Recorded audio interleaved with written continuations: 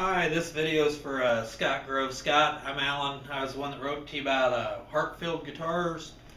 I don't know if you can see this real well or not, but this is a 1989 RR8. They were made by Fender, and you might want to check into some of these. These are really cool. This one's all original. It does have a little whammy bar deal here that I don't play much with one, so I just took it off. But this guitar is fairly unique. I'll start out with the simple stuff, and be aware that I'm not a great guitar player and my videos probably won't be as elaborate as yours. But anyways, we'll start out with the headstock here. You can see the tuning pegs, and they're a rendition of a Spurzle. They have the screw here that you tighten down, so there's not that much, string wound up on your neck there, or neck, you know what I'm talking about, on the keys. Duh, I'm a total retard here. Anyways, it's got a very, very thin neck, and it's, I got a small hand, so it fits me well. And then it has a single pickup here, which it's a humbucker, but you split it to become a single coil, and then it's got one other little dumb thing on it that I'll show you, and you'll probably get a good laugh out of it. But they made another RR model that was that had two humbuckers in it, and I had one of those for a while and got rid of it. I don't know why. I wish I had kept it because it was a pretty cool little guitar, and it was all mahogany. But anyways, now I'll get back to this one here.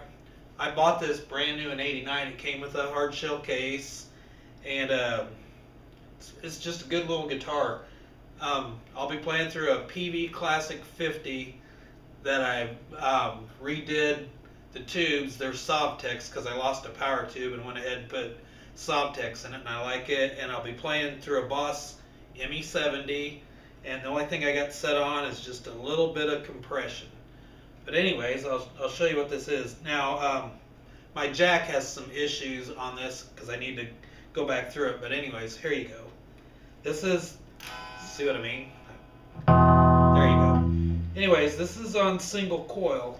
It's LED, it's got these little lights here to let you know where you're at. But anyways, it's powered by a 9-volt battery. And here you go. This like I said, clean setting.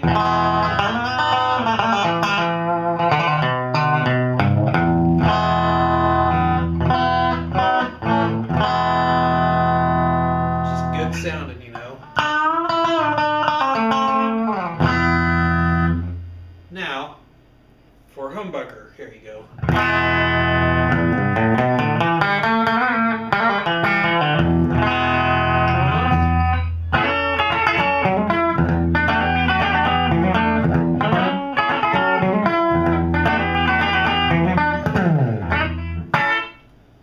You get the gist of that. I mean, I like it. I mean, it's just a cool little guitar. And then here's the extra little thing I was telling you about. For some odd reason, they decided that they needed to put some overdrive in the guitar itself. This is still set to the factory. You can actually adjust it, but I haven't. So here you go. Listen to this.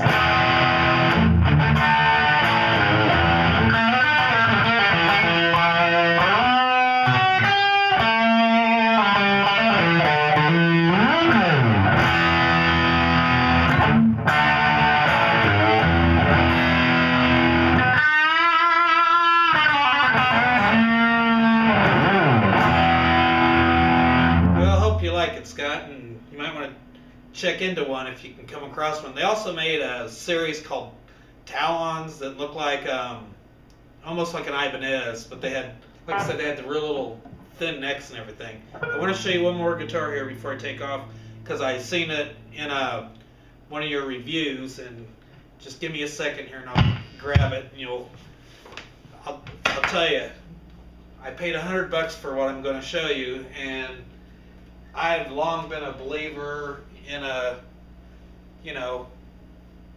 PV makes good guitars. They get a lot of guys that oh, it's a PV, you know, but you'll see. Just a second here.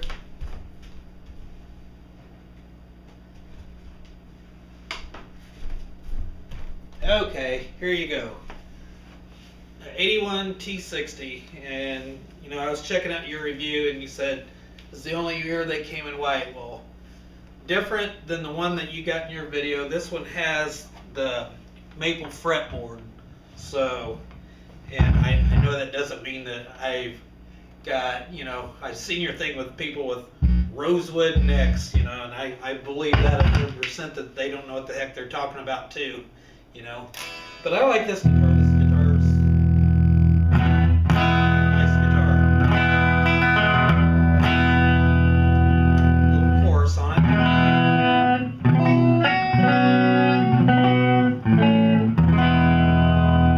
It's good. I like it. Thanks, Scott.